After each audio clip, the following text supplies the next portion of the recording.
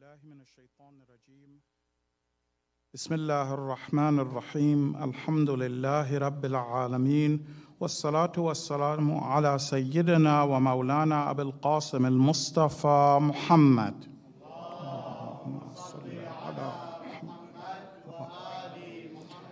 وعلى أهل بيت الطيبين الطاهرين المعصومين لا سيما بقية الله في الأراضين روحي وأرواح العالمين له الفداء رب اشرح لي صدري ويسر لي أمري واحلل عقدة من لساني يفقهوا قولي. Dear brothers and sisters in Islam, Assalamu alaikum wa rahmatullah. Tonight's lesson, inshallah, if we're following along in the book, it's the lesson called Faith Through Action. Faith through action is the one that we're going to be covering, inshallah, tonight. But before I get into the actual lesson, I would like to give a few spiritual reminders, first of all to myself, but then also to you about the significance of tonight and tomorrow.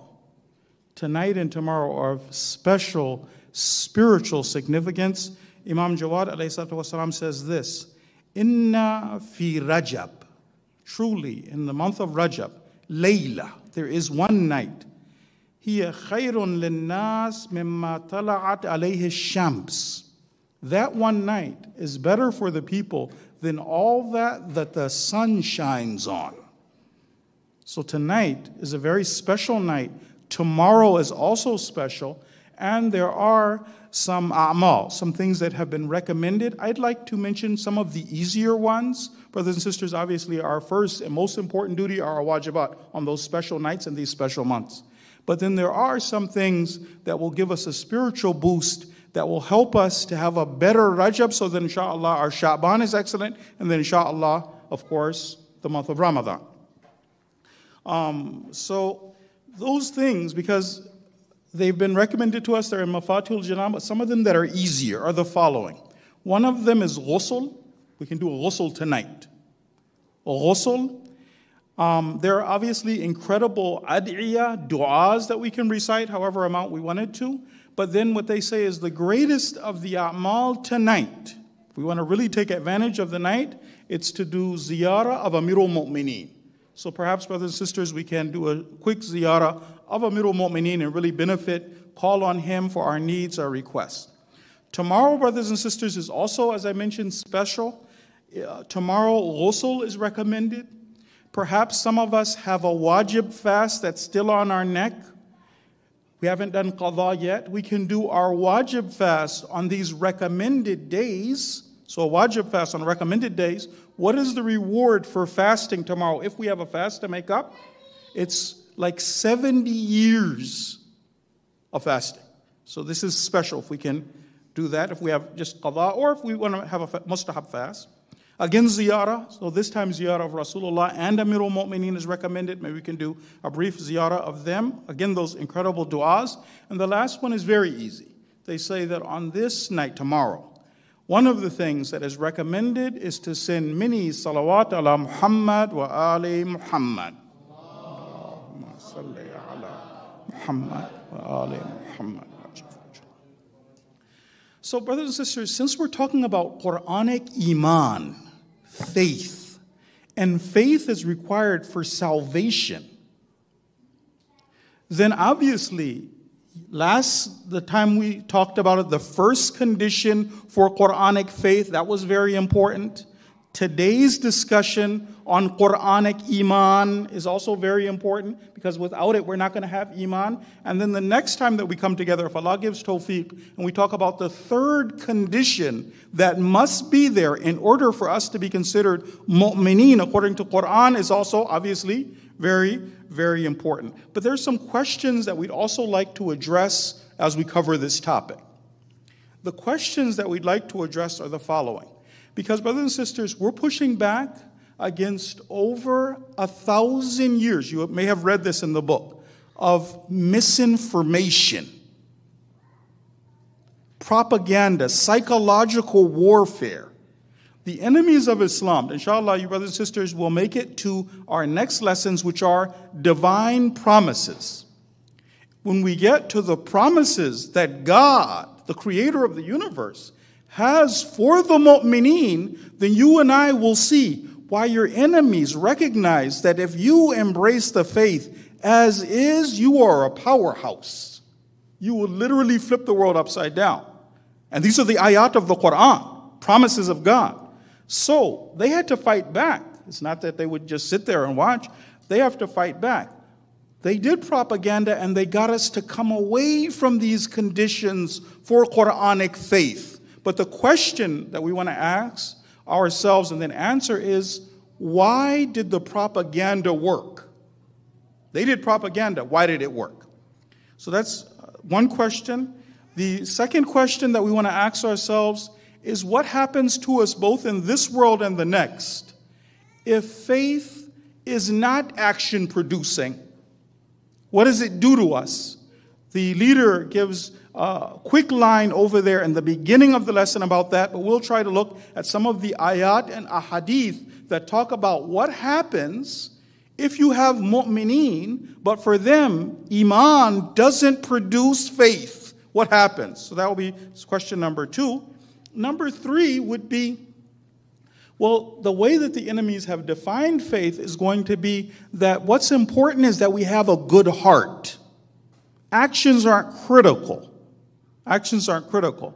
We're going to try to find out what's wrong with that definition. So that'll be the third question. And then the fourth question are going to be, again, ayat of the Quran, carefully selected, that talk about duties that we have as mu'mineen and mu'minat. These duties will gradually get more difficult. But they're ayat of the Quran. There's no running away from them. We have to make sure that we kind of go over them. Now, brothers and sisters, again, a reminder first to myself and then to you, is that our first and most important and pressing reason for going over these verses of the Quran is, first of all, introspection. Not to point fingers, not what somebody else is not doing. Myself, I want to look at these verses of the Quran. The ulama talk about this even if we're in the Hawza. And I'm listening and I'm studying because I'm like, as a Hawza student, well, that's a very good hadith for me to tell everybody else.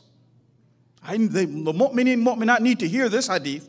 If that's my niyyah, there's a different spiritual effect than there is to that person who's looking for my responsibility.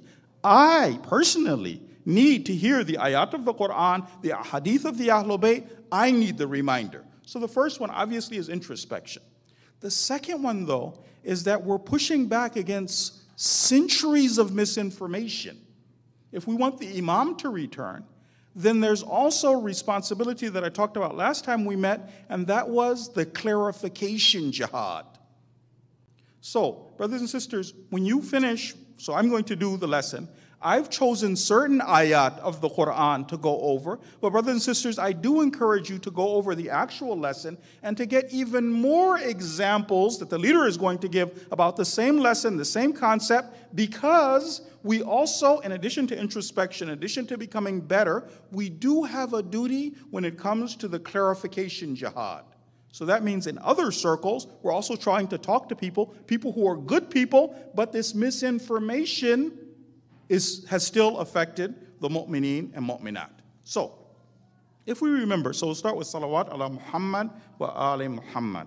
Allahumma salli ala Muhammad wa ali Muhammad. Brothers and sisters, if we remember, then last time we came to the conclusion that in order for us to have Quranic iman, that all types of faith are not accepted by Islam. Islam doesn't accept or embrace every kind of faith that's out there. No. There are 3 conditions. In order for us to have Quranic iman, then one of the conditions was intellectual conviction. You and I, personally, we have to be convinced that it is Allah, the Lord of the worlds, who's talking to me. And the leader mentioned the other 2 types of faith, one being tribal, or the other one a faith which was based on taqleed. And that both of them, of course, were unacceptable. We went over the ayat of the Quran. Today's question is this, though. So intellectual conviction. You and I personally have to be convinced that Islam is the truth in order to be considered a mu'min according to Quran. Wonderful. Question, is it just book knowledge? Is mental acrobatics enough? Now, brothers and sisters, I don't know how many of you have had this experience, right? Because I like to consider myself young, but I'm old enough to remember sitting in certain lectures where people would keep reproving certain concepts and beliefs about the Ahlul Bayt, reinventing the wheel, reproving basic articles of faith. And the audience would love it when the articles of faith were repeated and proven again and again. But the focus wasn't on some of the other aspects of faith.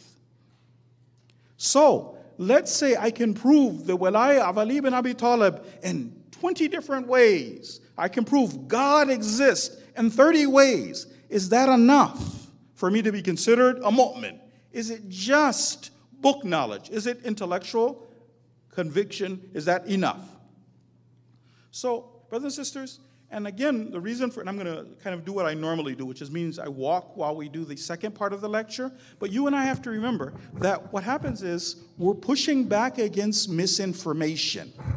The way that Islam has been presented to us deliberately by the enemies of Islam has been an Islam that would put us to sleep. The cobwebs are still there in the minds of mu'mineen and mu'minat, which is why, right now, as an example, because the way that, because in the book it says, this misinformation campaign started after the death of the Prophet. But even now, 1,400 years later, when we're waiting for the Imam to return, there are some Shia, mu'mineen, believers, lovers of Ahlul Bayt. But my definition of the Imam, my definition of Islam is still that of Bani Umayyah, and I'm not even aware of it. I still have the Abbasid definition of who the Ahlul Bayt are, for instance. I really think of the fourth Imam as the Imam, for instance, who was sick. Or, like they told me this personally, somebody will come to you and say, well, look, brother, why is it that everybody has to be Imam Hussein? Some people can also be Imam Hassan. Right? As if one Imam is belligerent and one Imam is diplomatic, right? That means the definition's still wrong. Like, this is a lover of Ahlul Bayt. Okay, so you and I, we do have that responsibility to make sure that we do push back so that people have these right understandings. So as I said before, the understanding before, and alhamdulillah, it's less now after the revolution, but the understanding before was that the real focus should be on the heart. The heart should be good. The heart, the actions, well, it's good if you have salah, nobody's against that, but is it critical? Is it life-changing? Is everything the action? No. That's the inside, how you really feel, that's what's important. I heard a story, inshallah, it's not true. They said once, this sheikh, it was the month of Muharram in Iran. So the sheikh saw that everybody obviously wearing black, they're all dressed in black, but there was one individual who wasn't dressed in black. So the sheikh said, brother, it's Muharram, black, everybody, ta'zim sha'air, we should be dressed in black. So the guy turned back to the sheikh, he said, Haja, that's not important. He said, Dilit siyah bashe. He said, your heart should be black. Who cares about these outside? That's what's important, right? The actions aren't important. It's the inside. Okay, now, what happens is, we're going to find out now, what happens if, question. Well, why did it work though? They did propaganda. They pushed back. They taught us as Muslims, focus on your heart. Nobody can judge. It shouldn't be, right? Why did that propaganda work? There's two reasons, brothers and sisters. One of the reasons that it works is that there is a tendency to want it to be easy. If we're true to ourselves, wouldn't it be nice if all you had to do was some tiny action and then paradise was yours? I would love it. if it was just a pie in the sky, a walk in the park, there is a tendency amongst people to want the faith to be easy. So that's one problem that does exist, and why those who are preaching of faith where it's not a challenge, why would that work? The other one, second one, is ignorance. Because sometimes maybe we're not aware of these ayat of the Quran, we're not, that this is going against the very same Quran that you're teaching me, then again, that was another reason that it worked. So now, but what happens though? Next question. What happens if faith is not accompanied with action? Let's say there's somebody who's I have absolute belief that Imam Ali is the first Imam. Absolute belief. I love the Prophet. You don't know the tears that I shed. Right? When it comes to Muharram, I go all out. But it's not a faith that shows itself in my day-to-day actions. What happens? One of the things that happens is that there's something called cognitive dissonance. What happens is people begin to separate between their actions and what God says. It's hard for me to be honest with myself and say that what I'm doing is a mistake. Allah says this. What I'm doing currently is a mistake, and I recognize that and I have to get better. So what happens is sometimes people separate between the two. Sometimes people become hyper defensive, right? It's so important to me that I believe that I'm a good person, that causes me to defend my mistakes. I start off with a mistake, it's going against what God said, but then I can't just accept that I'm failing over here. So then I start to justify what I'm doing. Now, what Islam teaches us, and these are now hadith of Ahlul Bayt, being able to recognize, being brave enough to say that what I'm doing currently is a mistake. This isn't right. God said this. I must be like this. This is part of the healing process. So why is it so important that faith be accompanied by actions? Because if it doesn't, it's a vicious cycle. The healing process is to be able to honestly recognize what I'm doing is a mistake. God says this, we all have to do this. Hadith now. This is from Imam Baqir. So the Imam says this. So it's part of the healing process. The Imam says this. Wallah. The Imam swears by Allah. Wallah. Ma yanju min al-dhamb. No one will be saved or delivered from a sin illa man aqarra bih, except for that person who admits that this is a mistake. I have to say that this is a mistake. What I'm doing is incorrect. What God says is this. If that doesn't happen, so the healing process was for me to be able to recognize, not justify. If I'm making a mistake, I say to myself and everyone who else is around me, this is a mistake, there's no justifying it. It was a mistake. I committed a sin, inshallah I'll get better. But I don't justify it. It's okay now. If that doesn't happen, right? So again, because the leader talks about this in the book. In the book, if you remember in the book, when you read it, he said that, well, some people say that faith will still remain in my heart. I'm not actively obeying God. I'm disobeying him. I have a favorite sin, but that's okay. My iman is very strong. Nothing's going to happen. And the leader says, if it doesn't show itself in its actions, eventually it can disappear. Ayat of Quran. So brothers and sisters, if we can turn, let's see if I got this verse of the Quran correct. If you can turn to surah number 30, brothers and sisters. We're going to go over a verse that Sayyidah Zainab recited in the courtyard of the Tawaghit. But it's going to answer a question for us. The question is, what happens if faith is not accompanied by action, if I don't follow Islam's instructions? Okay? So, it's Surah 30. Let's see if I got it right, though. Surah 30 and verse number 10. 30, 10. Any brothers, any sisters have it? Some of the brothers, any sisters, you have it? Okay, let me read what I have here, and let's see if I got it right. Ready? It says, Thumma kana aqibatu. Do y'all see that? Okay. So the verse reads this. ثُمَّ كَانَ عَاقِبَةَ الَّذِينَ أَسَاءُوا السُّوءَ. Then the end of those who continued to do wrong, misdeeds, right? Their iman was not accompanied by faith. I continued, I kept pushing. I didn't, like Imam Baqir said, what I'm doing is wrong. I've got to change. Tawbah. People make mistakes. Tawbah. If that doesn't happen, if I'm militant, what happens? ثُمَّ كَانَ عَاقِبَةَ الَّذِينَ أَسَاءُوا السُّوءَ. And what happens? أَنْ كَذَّبُوا بِآيَاتِ اللَّهِ. If I'm militant, if I won't back down, the end result, the first one we talked about the idea of separating and justifying, but the end result is takdhib. To say that, no, that ruling is wrong.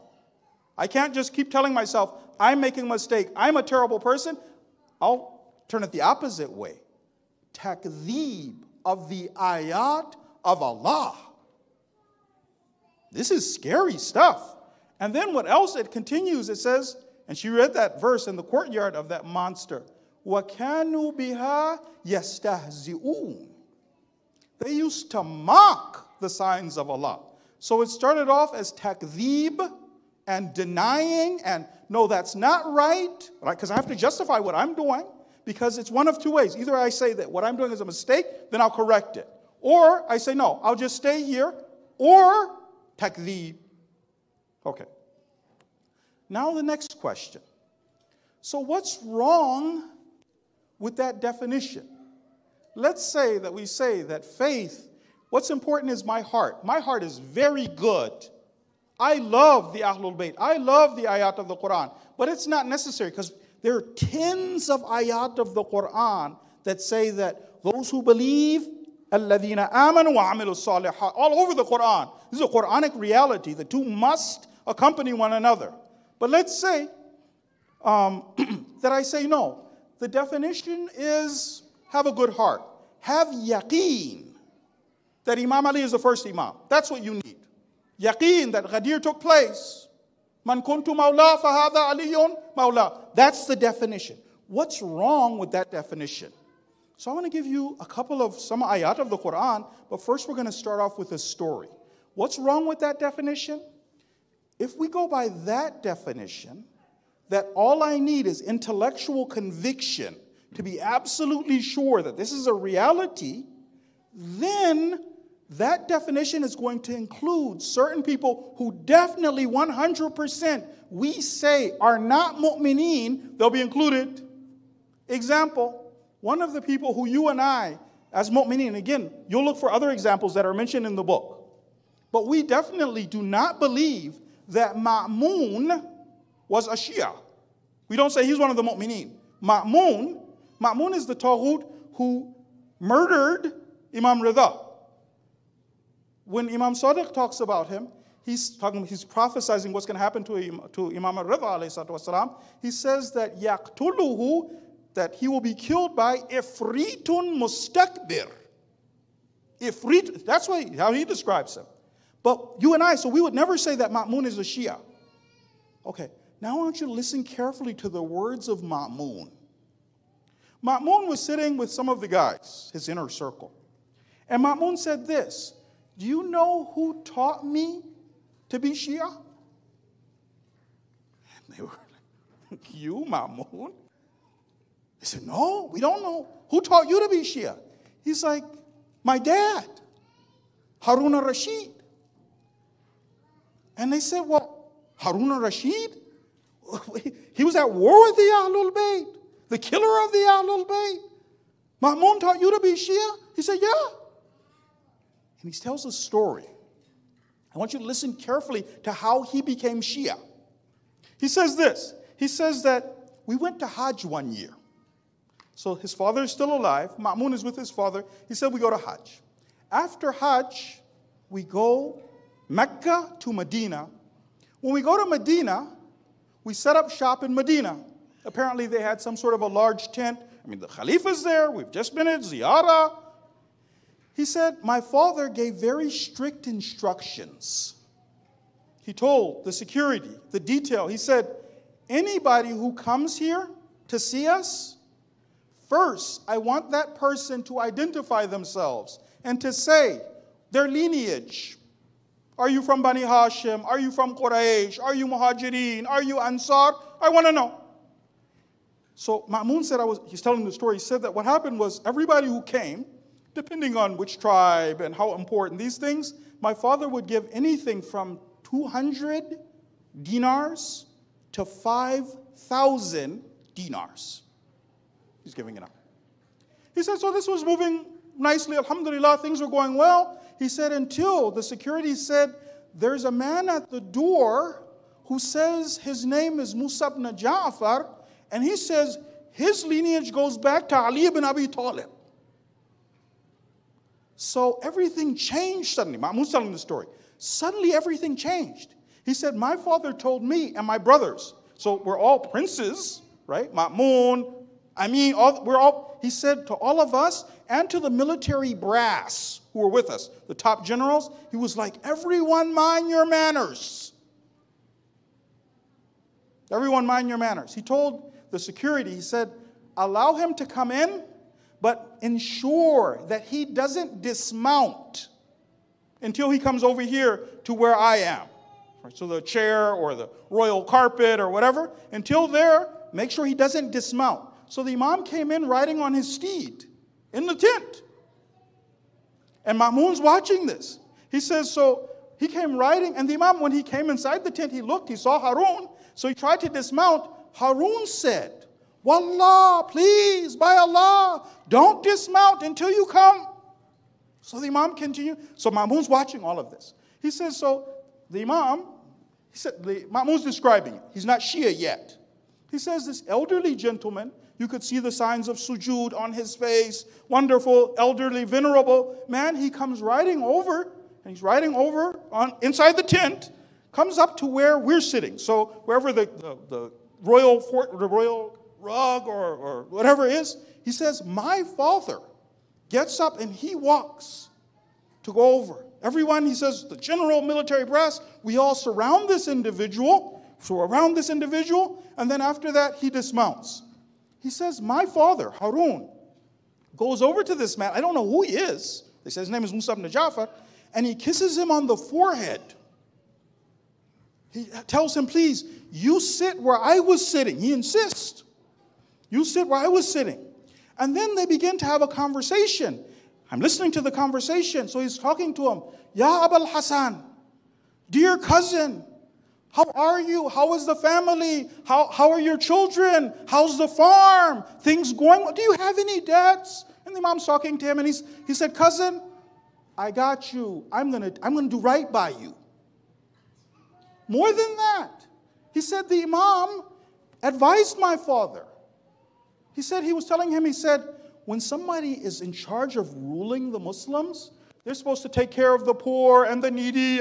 And he said, my father was, yes, Abul Hasan, absolutely, 100%. I'm going to do just that.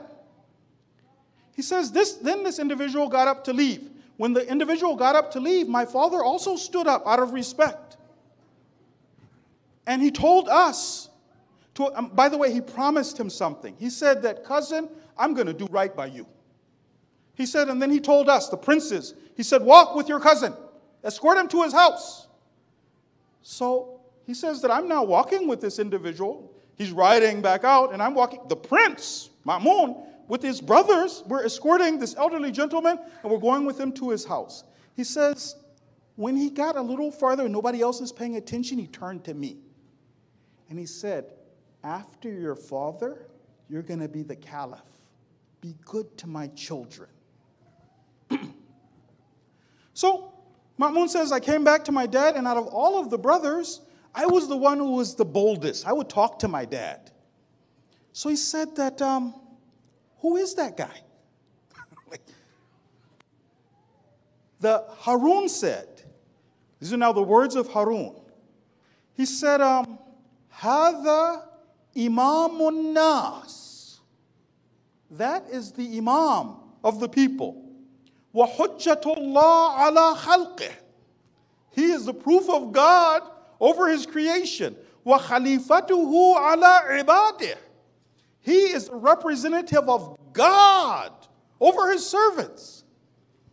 So Ma'mun said, I turned to my dad and I was like, but aren't you're Amirul Mu'mineen. You're the... And he said, no, that's political. He said, that's for me fighting over power. He continued, he said, wa Musa ibn Ja'far. But Musa ibn Ja'far, Imamu haqqin wallah. He said, I swear to God, he's the true Imam. He says, Innahu, ya bunayya, so my little son, my young son, Innahu la ahaqqu bi maqami Rasulullah. He is more deserving with the position of Rasulullah, minni wa min al-khalq jami'an. Me, everybody else on the earth, the person who deserves maqam of Rasulullah is Harun ibn. He said, but you know, this is about power. I got here through force. If it ever crosses your mind, Ma'mun, to fight with me for this chair, he said, that'll be your last thought. Ma'mun continues with his story, still learning how to be Shia. He says that after this, we started to pack up. We're going to leave Medina now. We're going to leave Medina. We're going to go to Mecca. And he said, my father told the security detail, the inner circle. He said that he got a black bag. He said, put 200 dinars and give that to Musa ibn Ja'far and tell Musa ibn Ja'far, Amirul Mu'mineen apologizes. We're struggling financially a little while, but I'm going to make it up to you. I got you. I'll make it up to you. So then Ma'mun said, and then I told my dad again, I'm like, everybody, people you don't even know, you're giving them 5,000, 200, only 200 for him? He said, Harun said, he said that if I did what I promised, then there is no guarantee that tomorrow he won't have 100,000 swordsmen from his Shia and his lovers to fight me. He said, no, son, you listen to me. He said, it's better for you and I that this man and his family, they stay poor. So with us, none of us, we don't consider Ma'mun. He says, well, I'm Shia, alhamdulillah. Yeah, I believe it. I believe Musa ibn Ja'far is Hujjatullah ala khalqih. But we don't say, that definition doesn't work. What else is wrong with that definition? If it's just ma'rifah, ayat of the Quran now. We don't believe Iblis is a mu'min. Shaitan. Okay? Brothers and sisters, can you follow with me and just see if I got this one right? Let's look to the ayat of the Quran now. We're still finding out what's wrong with that definition. Why does Iman have to be accompanied by faith? But if you can turn with me to Surah number 7. Surah number 7 and verse number 12. Let's see if I got the verse right. You got some of the brothers? Any of the sisters you have? All right. Let's look at this verse together. I'm going to see if I got it right. Qala ma mana'aka. Do you guys have that? Okay. So who's speaking? God is speaking to Iblis. Allah talking to Shaitan. God said to Iblis, Qal, he said, ma mana'aka alla tashjuda idh amartuk. What stopped you from making sajda when I, God, said prostrate? Iblis responds. Now, brothers and sisters, let's look at the Arabic for this one. Iblis is now talking to God. He says, Ana khayrun min. I am better than he is. What else does he say? This is that ma'rifah, intellectual conviction. Iblis says, Khalaqtani min nar. You, God, you made me from fire. I believe, I have ma'rifah. Khalaqtani min nar. Wa khalaqtahu min teen. You made him from dirt. So, but Iblis has ma'rifah. But we don't consider Iblis a mu'min. Who else? I don't think we consider Fir'aun a mu'min either. In the time of Musa, we wouldn't consider Fir'aun a mu'min, right? But Fir'aun had intellectual conviction. Ayat of Quran now. Let's see if I got this one right. Brothers and sisters, see if you can turn to verse number 27. So 27. And then after that, see if you can find verse number 17. So we discovered the iman of Iblis. Now let's discover the iman of Fir'aun, intellectual conviction. Let's see if I got this verse right. So Any sisters, if you'll have 27:17? Any brothers? Okay, good. All right. So let's see if I got this one right. So if you look at the verse later, when you look at the verse, you'll see that Nabi Musa presented those signs of God to Pharaoh. The signs of God. And what happened? Allah's going to tell us that they rejected the signs. But the second part of the verse is very interesting. Let's read the verse together. وَجَحَدُوا بِهَا. So Pharaoh and his jama'ah, they rejected those ayat of the Quran. They rejected the ayat of Allah that Musa sent, that Musa was bringing, those miracles of Allah. What else though? وَاسْتَيْقَنَتْهَا أَنفُسُهُمْ. But their souls, their nafs, their hearts, they had yaqeen. Huh? 27:14. I got it wrong. Uh-oh. It's my first strike number 1. Okay. It's 27:14, brothers and sisters. So I made a mistake. Let's see if we can find 20. So Surah 27 and verse number 14. All right. Ready? So let's see if we, let's go back to that verse because I said it wrong. Let's see if we can, all right. 27:14. وَجَحَدُوا بِهَا. They rejected those signs. وَاسْتَيْقَنَتْ. They had yaqeen. وَاسْتَيْقَنَتْهَا أَنفُسُهُمْ. But they had yaqeen that this is God speaking.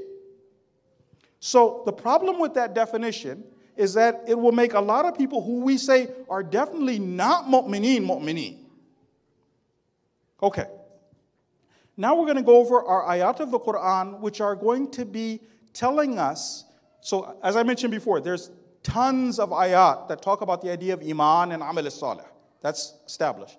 What happens now, we're looking for ayat that talk about iman and then say that as a mu'min, I have certain responsibilities to do mu'min.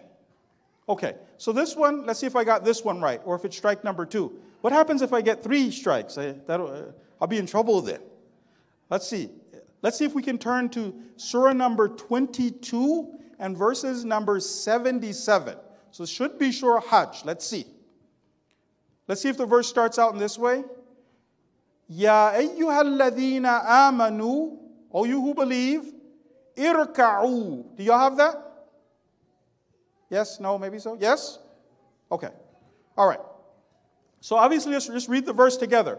O you who believe, Ya ayyuhalladhina amanu, do what? Again now, God's saying iman is not just in the heart.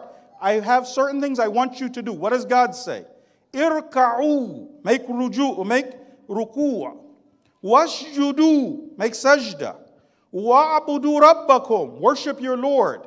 We're going to learn later that ibadah is not only believing God is a deity and accepting Him as a deity, but obeying Him. Obey your waf'alul khair, and do good, la'allakum tuflihun, that maybe you'll be successful. Right? So what we're seeing over there is that Allah had several responsibilities. It wasn't just in my heart. I have to do ruku and sujood and worship my Lord. And I also have to do acts of goodness. If I do this, لَعَلَّكُمْ تُفْلِحُونَ, maybe I'll be successful. Right? So again, Allah showed us that that should be there.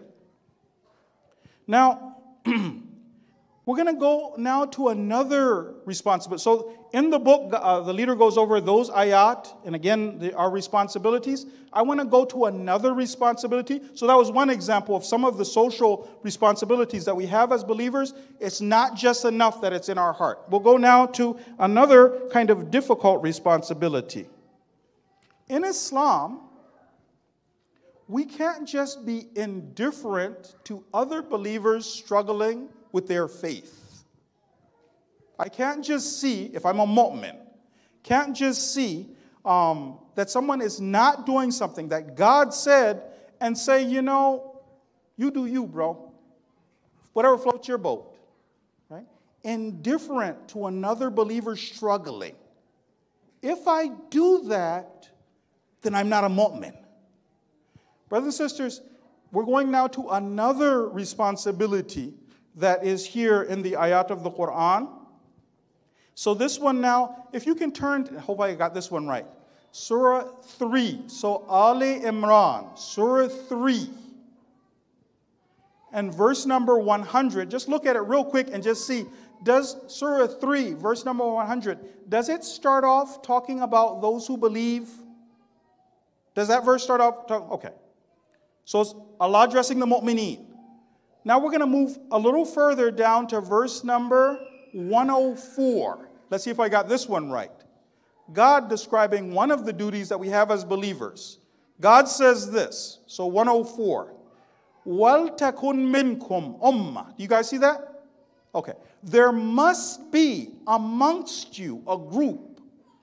What do? يَدْعُونَ إِلَى الْخَيْرِ. So we're talking about mu'mineen, but mu'mineen have to call, invite, يَدْعُوا إِلَى الْخَيْرِ. يَدْعُونَ إِلَى الْخَيْرِ. What else? وَيَعْمُرُونَ بِالْمَعْرُوفِ. And they enjoin what is right. وَيَنْهَوْنَ عَنِ الْمُنْكَرِ. And they stop others if they're doing munkar, if they're doing wrong. These people, وَأُولَٰئِكَ هُمُ الْمُفْلِحُونَ. These people are the people who are successful. Right? So it's not like that story I heard. Inshallah, it's not true. They said once these two guys were out in the woods and then they saw a grizzly bear. And the guys started running for their lives and they ran up to a tree. And then the grizzly bear started to climb the tree. So one of the guys reached in his backpack and he took out a pair of sneakers. And the other guy said, "But you can't outrun a grizzly." And the guy said, "I don't have to outrun the grizzly. I just have to outrun you." The selfish approach to it, I do me. Whatever you... No, that's not the Islamic approach. That's not love. Imam Amirul Mu'mineen said, "Man ahabbaka nahak." The person who loves you, cares about you. If they see you're making a mistake, they'll speak to you. Okay. Now we're going to get to the verses that I said. So those other verses, later on you'll get a chance to read them. In Surah Hajj, you'll see that the duties got increasingly difficult, but there was a social aspect. Now the kicker. What else does God expect if we're mu'mineen? And brothers and sisters, when we read these verses of the Quran, imagine we were there in the time of Rasulullah. What did it mean to be a mu'min? Right? So we can see if we would have had that determination to do what Rasulullah said. Because we know that it's iman and amal.